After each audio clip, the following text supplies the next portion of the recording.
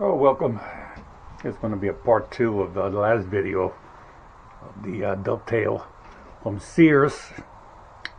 Kind of got into too much talking and no action. I forgot to really show what I do with the boards once they're set.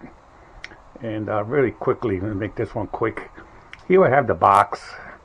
And what I usually do is, because I'm making them the cuts on the inside, we all do, all the jigs do that, but I go with the corners, where I'll do this corner and then the front with this side, those that got that corner, and then that one with that one, and that's why you have to kind of mark them so you know especially which one is the bottom.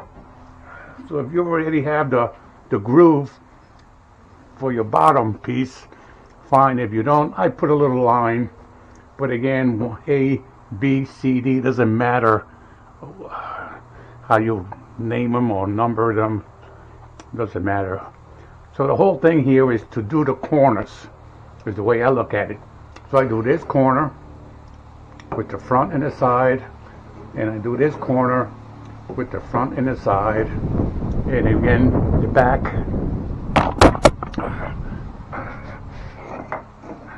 with the side and that one.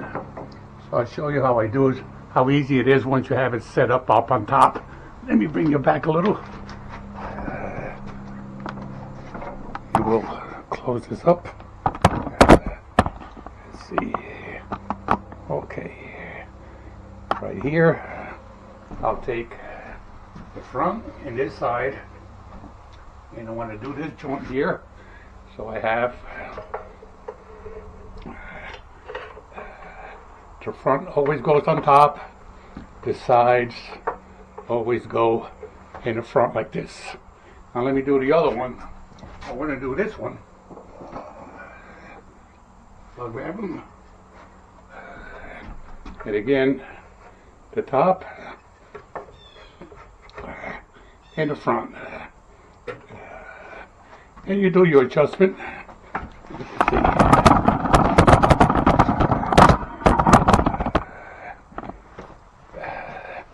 And you do your thing. When you're done, the way I do it is I flip the top,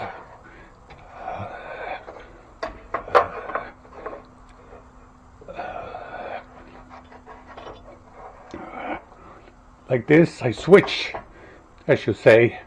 I switch the top, but I flip the side. They stay in the same spot, but you just flip it,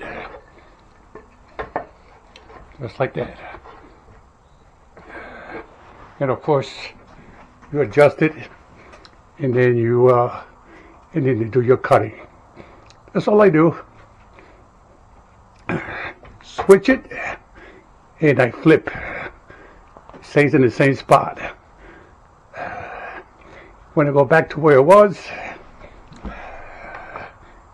flip it, flip it, and this guy you switch. You switch here, and you go back the other way. And here you go. B with D with the inside, A with C with the bottom of it. I think I have, if I could close up a little picture.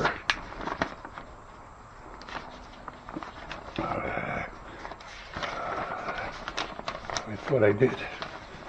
Let's see. Whatever happened to that? It blew away.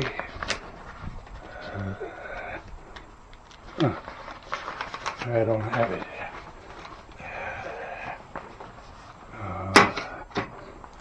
It probably blew away.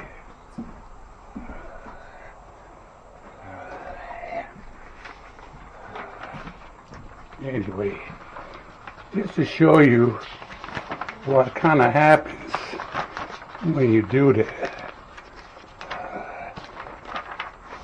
It's got to be somewhere. But anyway, you can see that the inside, or I should say the bottom, is away from the pin.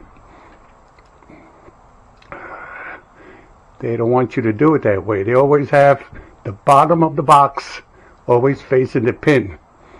But because we're going with the 7/8 rule, we are allowed to do this. It doesn't matter which way the bottom of the box is at.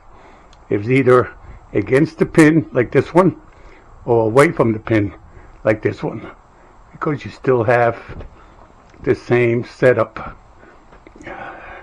on either side. So again, if I was to do the other side now, I flip, I switch. Of course you got to flip, but you switch, flipping, and then here what you do is just flip it around and keep it in the same spot. Flip it around, keep it in the same spot, and now look what happens. The bottom is away from the pin, and this side the bottom is against the pin, so it kind of reverses.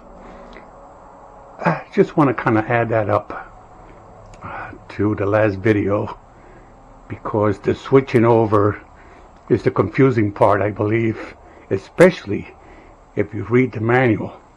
Oh my goodness, when you do one side only, you got to flip it over. It's a flipping.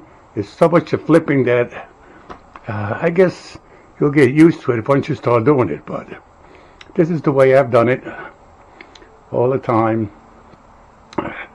And of course, if I was to do the rabbit one,